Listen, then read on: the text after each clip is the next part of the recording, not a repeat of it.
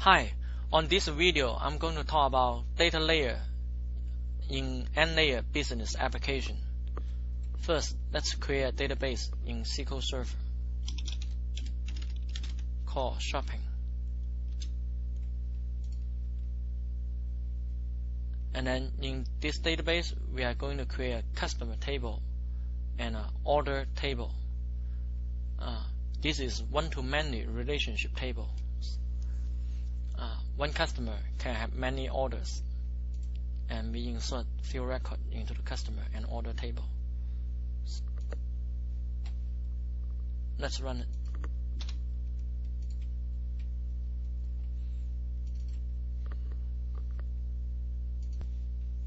Here is the N-layer business application. We have data layer, business layer, and presentation layer.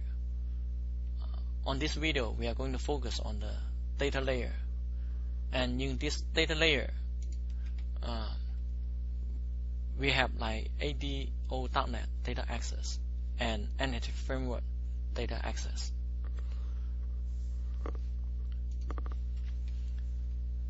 Let's take a look at the contracts.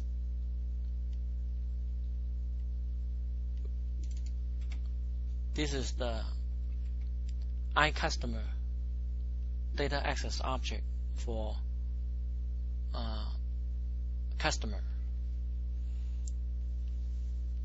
This data layer data object project has a reference to the business layer object. So we have a reference to the customer class here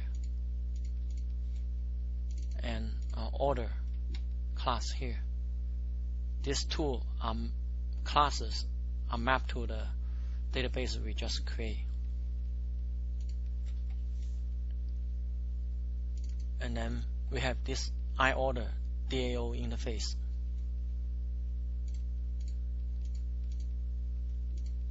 This is the iCustomer DAO interface. And we have DAO factory interface that returns the customer DAO interface and order DAO interface.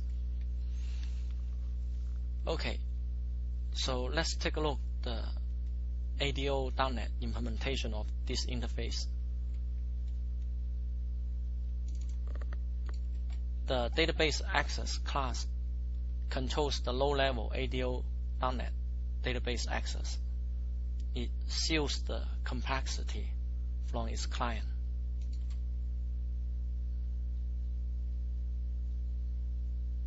This is what the code looks like. We have read. Inside this read function, basically the idea is to return a customer object, for example, from database, and return the read list returns all the customer, for example, from database. Insert, for example, we can insert a customer to database.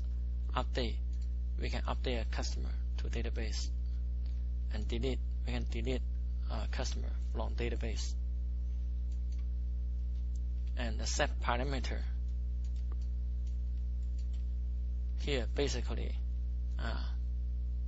some of the SQL we may need to pass in the parameter. We can use this method to set the parameter for the SQL.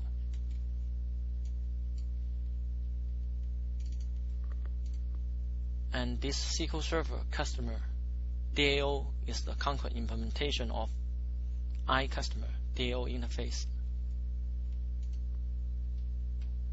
We have get customer, get customers. On the get customer database, we are calling the low level database access class, and then call the read function and passing the SQL. And here is a function callback the make data object. It includes how to make a customer from the returned customer information from the database. In here, so data reader, customer ID, we convert this to a customer ID, and similar idea, convert the name and version to the name and version. This make data object. And then we have insert customer, update customer, and delete customer. And the create parameter is for the update. We need to create a parameter for the update. So this is for us to create parameter to pass in the SQL in here, because this SQL need the parameter.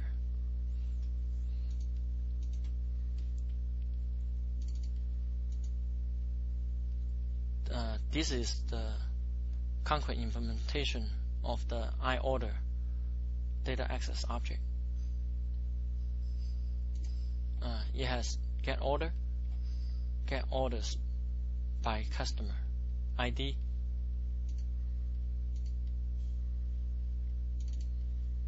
and this is the SQL Server data access object factory. It returns the SQL customer and order data access object. And then in here we have is the entity framework version of the data access.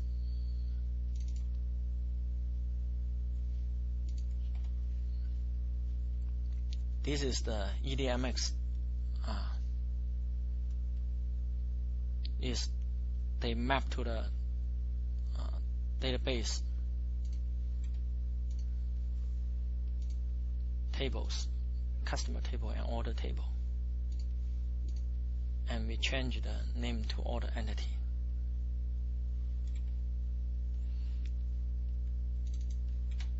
And then the entity context factory returns the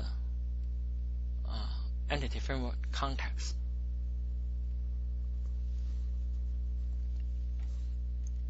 Inside the implementation, in the entity customer data access object, we are returning the customer if we find a match ID. Get customers, we are using entity framework context to get all the customers, and then convert the entity customers to the business object, and then return the list of the customer. And then we have insert,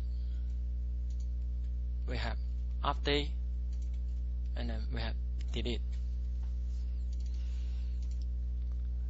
Similar idea, this is the entity order data access object that implement the iOrder data access interface.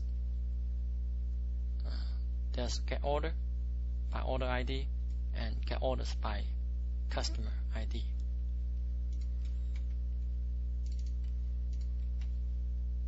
And this entity data access object factory returns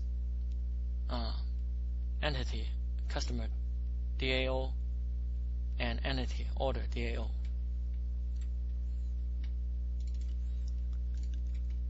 And this mapper is for us to convert the entity framework customer object to the business object. And Also, we can do it the other way around, convert the business object to the entity framework customer object.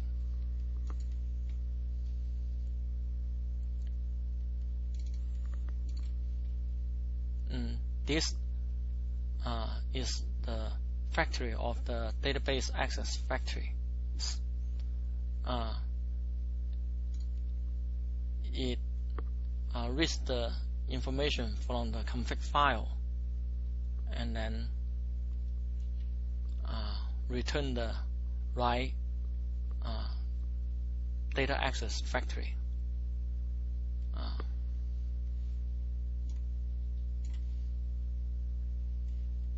If it's SQL, then we return the SQL Server data access factory. If it's entity framework, we return the entity data access factory. Here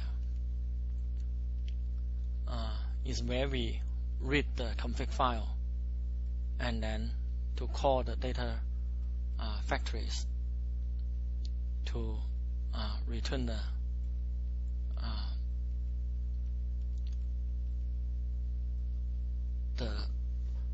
data factory that you want, and then return. It provides the customer data access object and order data access object. Basically, this class hides the detail of the database access object, and it returns appropriate data access objects.